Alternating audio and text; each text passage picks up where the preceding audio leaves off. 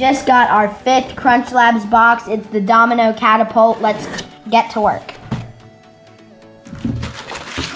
Alright. Domino Catapult.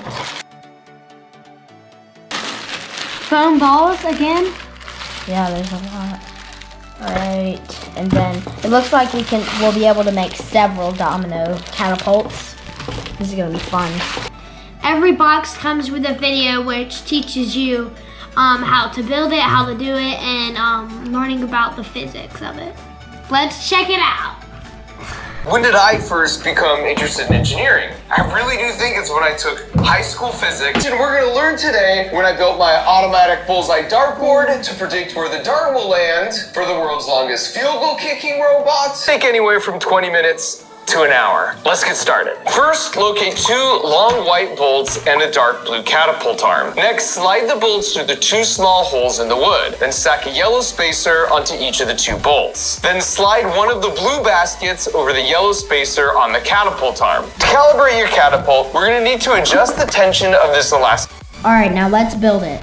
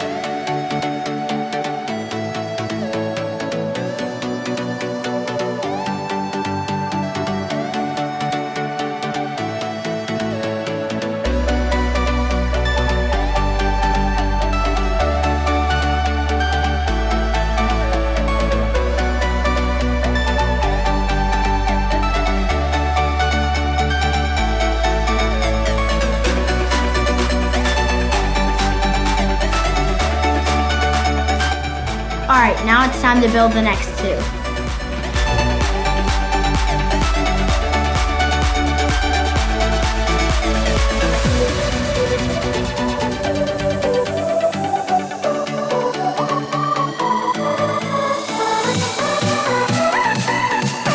All right, so we built all three and we're gonna test them out.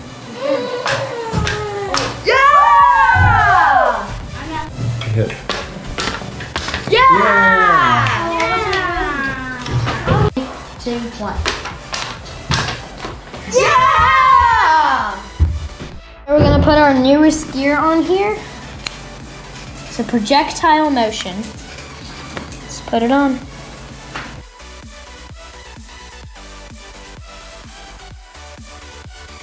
We really like this CrunchLabs box because it's fun to make cool chain reactions, and we're looking forward to make some cool trick shots with them.